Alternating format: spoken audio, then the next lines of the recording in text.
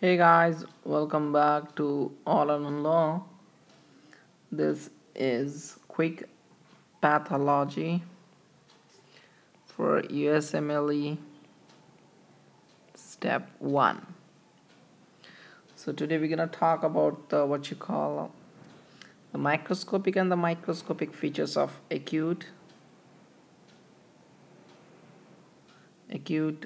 appendicitis.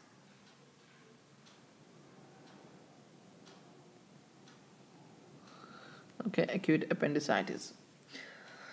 Remember, the acute appendicitis is the most common acute abdominal condition. Okay, right. So, and it's how severe it is. Sometimes if it's a pain and there is a criteria to diagnose the disease, you should have clinical plus what you call radiological features, then only you can diagnose appendicitis. And during operative surgery, it's very difficult to find out the appendix sometimes. Okay guys, so let's talk about the features, microscopic and the microscopic, macro and the micro. If you look at the appendix, it's a swollen. Okay, it's a swollen.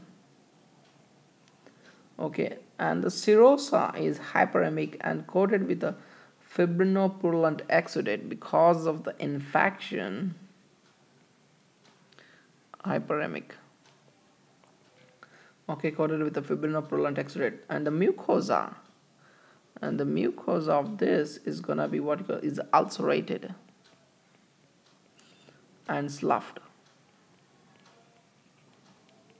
Okay. If you examine microscopically, the most important diagnostic feature is a neutrophilic infiltration of the muscularis. Remember, neutrophils infiltration of the muscularis. Okay, and the mucosa is sloughed and blood vessels in the walls are thrombosed. Mucosa is what you call sloughed. Okay, and blood vessels wall are thrombosed. Blood vessels wall are thrombosed. Right, and the periappendiceal inflammation is seen if it's very severe. Okay, periappendiceal inflammation can be seen. It's acute appendicitis, that's why you can see the inflammatory reaction, right guys? So this is all about what you call acute appendicitis, the microscopic and the microscopic features. Thank you so much for watching this video. Take care.